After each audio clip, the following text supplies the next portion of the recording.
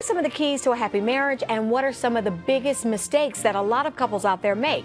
Here with us is an expert here in the Fox 32 studio. We're talking about family law attorney Mitch Gordon from Bradford and Gordon. Thank you so much for joining us. We kept talking in the commercial break, so we already know where this is going. You say, of course, a lot of people have spending, a lot of brides and grooms to be have been spending months getting ready for their June wedding.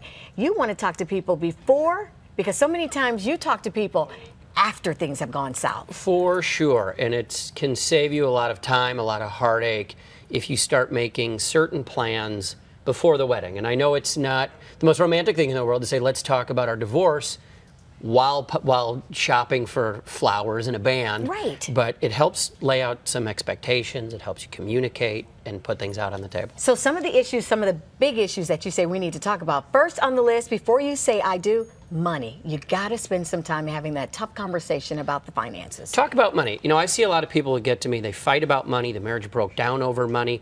Lay out your expectations. Is one of you a spender? Is one of you a saver? Do you want to save for retirement? Do you want to save for your kids' education? Or do you want to spend every penny you have? So long as you're on the same page. And should you divulge the fact that I have an account, I have a secret account that I even keep away from myself, where I can't get to it. Should you tell your mate about that account? Absolutely. Then you're just being honest. There's no surprises. Full disclosure. Secret accounts, I have some money sitting here that I never mentioned, makes people mad. Yeah.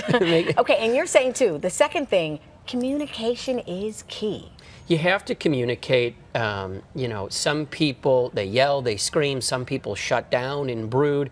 You're not solving any problems, and things will just get worse the worse your communication is. Drop your ego, drop whatever insecurities you have, and talk to your partner. And fighting over the kids, that's after the fact, right? Or, well, a lot of people do fight over the kids. Before.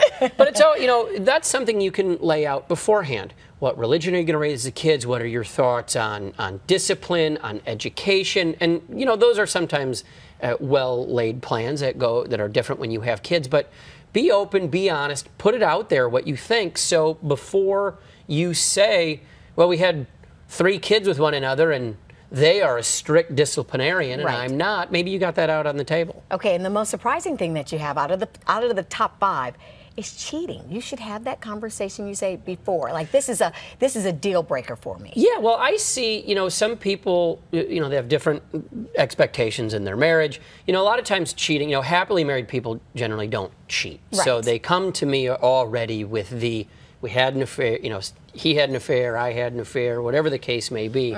Because generally happily married people don't have that affair. Some people would say different, though. Some people would say, I cheat, and that's what makes it such a what makes us a happy couple. I once had somebody in a prenup try and ask me to negotiate how many people they could sleep with until the divorce happened. No way. I told them I wasn't. No way. Yeah. But it's amazing, and we should tell people, you've been married for 10 years, happily married, of course, but you say you learn a lot from your clients. Sure, because absolutely. they come in arguing with you, and you're like, I'm not going to do that one. They come in, you know, some people, they come in and they're reasonable, they just didn't work out, we fell out of love, and that's okay. And some people act, you know, unreasonably and are out for blood, and that's not okay. You know, that you get what you pay for in that regard. Exactly. So before I let you go, tell me, so out of the issues that we just mentioned there, what can people do to avoid some of that stuff? You know, you have to be open, be honest, lay out your plan before you get married. Sometimes that comes by way of a prenuptial agreement.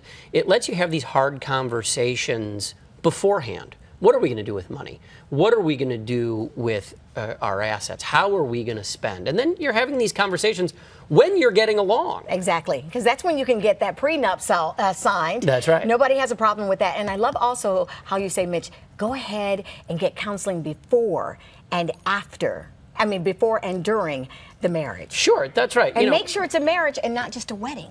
That's right. You know, when the honeymoon is over, real life settles in. And people, there's jobs, there's family pressures, there's kids. And so when you got off the beach from your honeymoon, you're in the real world. You're in real life, and a lot of people can benefit from a little bit of counseling. All right, Mr. Gordon. If people want more information about what to do, what not to do before jumping the broom and saying I do, what's your web address? It's bradfordandgordon.com. The and is spelled out. You can find me there. They're going to be calling you. Thank you so much. Always good Thanks to for see you. having me. Good to Appreciate see it. you. It is time for us to take a break. It's 12:30. Bill Bellis is back with a